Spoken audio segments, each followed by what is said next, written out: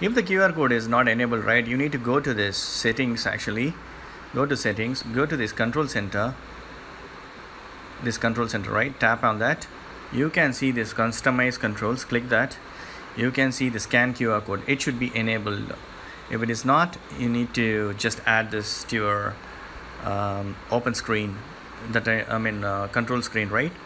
So it should appear.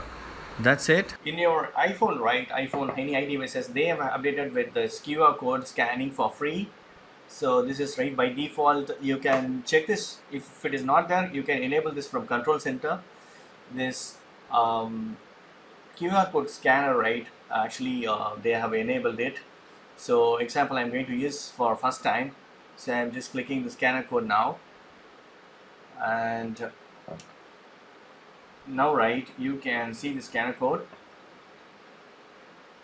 So I'm just going to continue.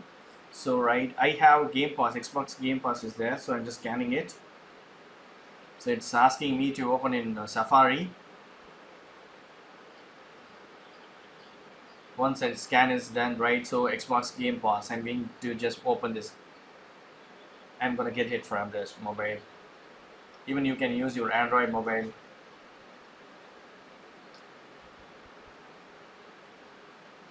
Yes, now I'm getting this Xbox Game Pass through this, just scanned it through this QR code.